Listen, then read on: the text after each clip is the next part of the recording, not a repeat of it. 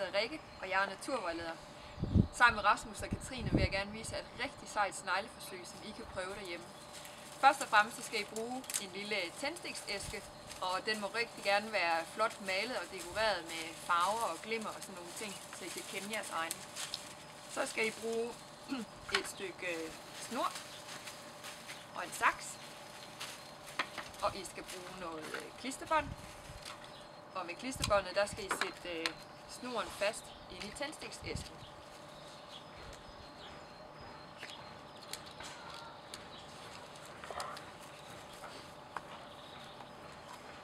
Sådan. Så har vi lavet en lille slæde, som er klar. Nu skal vi have fat på en snegl, og sammen med Rasmus og Katrine har jeg været ude at fange en snegl. Jeg har den her nede i glasset. Hælder den lige ud en gang. Det er en rigtig stor og flot vinbjergsnegl. Det er den allerbedste snegl, vi kan bruge til det her forsøg, fordi den er så stor og fin. Den sætter jeg hernede på pladen, og så skal jeg sætte slæden fast på sneglen. Jeg bruger lige et lille stykke klisterbånd. Og så ser jeg lige, om jeg kan få det til at sidde godt fast herovre på sneglen.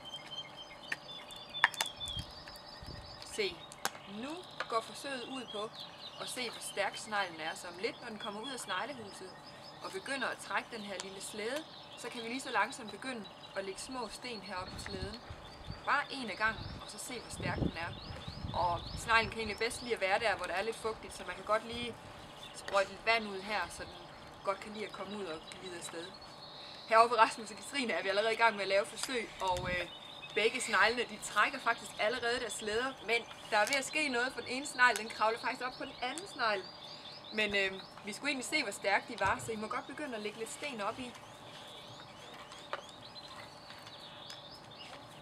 Ja, må vi se, om der sker noget.